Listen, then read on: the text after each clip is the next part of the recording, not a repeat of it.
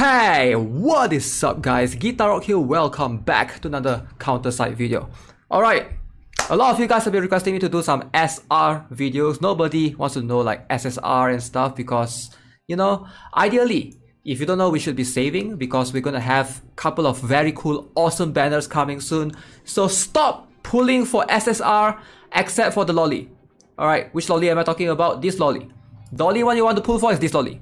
That's it. And then you should be saving. Build your SRs for now. A lot of SRs are insane. And in this video, we're going to talk about which SRs are strong, which SRs suck ass. And also, very important, not just tell you who is strong, but tell you why they are strong as well, so you can understand the game better. Alright, let's jump into it.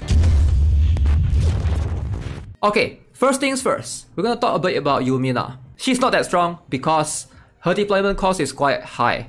Now, I get it, she's your waifu, etc, I get it, she's the protagonist of the story as well. But if you have been building her, she's fine in the early stage of the game, but I don't recommend investing too much into her. Now, unfortunately, none of the strong SRs that I'm going to recommend today are waifus. Wait, yeah, most of them are husbandos and some machine stuff, except for one. We're going to talk about that later. Alright, so Yumina, her skill is pretty decent. Now, what's holding her back from being like recommended by a lot of players or a lot of people is her high deployment cost, which is 4 right here. Now, most SSR, they either have 4 deployment costs or some of them have 5 or Titan even have 6.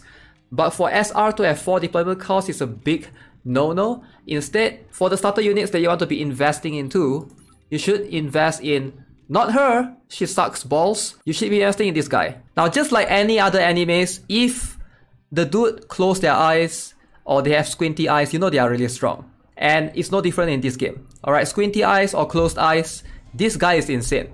And I want to tell you guys why. You might be wondering, okay, why is this guy insane? If you're not aware, look at this skill. Alright, number 1, he dashes forward and backward, inflicting AoE damage. Now this dude, he dash forward, deal damage, and he retreat backward to prevent himself from getting damage. So he's not a tank, alright? If you have a tank in front, he can do that instantly.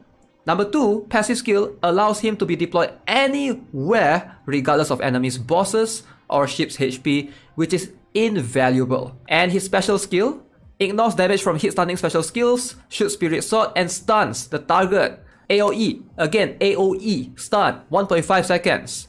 And lastly, ultimate skill, again stuns the targets, inflicting AoE damage, 5 seconds stun. That is insane. If you're not building this guy for the meta, you guys are crazy. I mean, again, if you're doing this for waifu, sure, I understand. And also comparing him to Yumina, he's way cheaper. Deployment cost is 3, so it makes sense for you guys to focus on him. He is the best SR, and even in the Korean server, they are still using this guy in a lot of PvE stages. So make sure you guys invest in this dude. The next girl that I'm going to talk about is not Yujin, but if you're looking for a strong attacker, a DPS, someone that can deal a lot of damage, so Kim Sobin is the one you want to go for. Now, she is insanely strong. If you look at her skills, alright, inflicts damage on target in front, the attack stops after 10 seconds, or if the target dies or moves 9 meters away from her, which is really interesting. Passive skill, again, delivers AoE damage in front when deployed, and her special skill inflict AoE damage. And lastly, her ultimate skill deals massive AoE damage again. Now, she is the go-to for most players. I would highly recommend you guys to build her. And I'm going to teach you guys how to get her for free, like sort of free, because you don't really need to pull for her. Alright, next up, none of these guys are particularly good, so I don't recommend building any of these. Next up is this lolly right here, Lin Xian. Oh boy, if you guys are not building her, now I know she's not waifu, she's a midget holding a gun, so I understand that. But here's the thing, she's actually really strong. And in a lot of teams, she's a very valuable asset because she helps reduce deployment costs. Alright, so as you can see, the passive skill right here instantly restores 1 deployment resource upon deployment. That is something that is invaluable. Alright, and you can actually get her shards from right here. If you guys are still starting out, you can get like at least a couple of her shards and be able to obtain her remaining shards by farming in this stage, right? There's one featured stage that you can farm her shards as well. It's just insane. Special skill, she fires 2 shotguns, knocking enemies backward with AoE damage again. AoE damage, very important. This is what makes this unit strong. And this knockback is really useful in a lot of stages. So I would highly recommend you guys give her a shot. And of course, her ultimate skill will instantly restore 3 deployment resources, which is also something that's very invaluable. So she makes a lot of things cheaper for you. She allows you to deploy a lot of units very fast.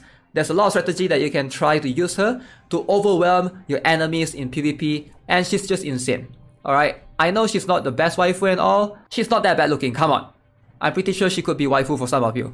Alright, next up, Sylvia Lena Cooper. Now she is really strong, but she's gonna be more fitting in a mech team. Of course, not many players build those, but let me briefly explain. If you look at this passive skill right here, right, increase hit and evasion by 20% for all mechs on the field. Depending on how many mechs you have, her value is gonna be really insane. But even if you don't really use her for her passive skill, her special skill is gonna be insanely good because it fires energy and inflict AoE damage and stuns targets for 4 seconds except for soldiers and counters. Now, 4 second stun is really good in PvE stages, and if you try to hit those enemies, those CO, right, you will be able to inflict this most of the time. And of course, ultimate skill, hacks into strategic missile and inflict AoE damage. Again, very useful. Again, like I mentioned, she fits better in most mech teams, but that's not to say that you shouldn't build her at all. Even if you don't use any mech team, she can still fit in your team in some occasions, and I've been using her as a decent sniper. She is really strong. Alright, so next up, my man, Ryan Ferrier. Now, I know I've been memeing about this and I've been trying to reroll for this old man, but oh my god, this dude is insanely strong. Look at these stats. Look at these numbers. Numbers do not lie, right? Look at this HP. 63,000. Tell me who has as much HP as this guy.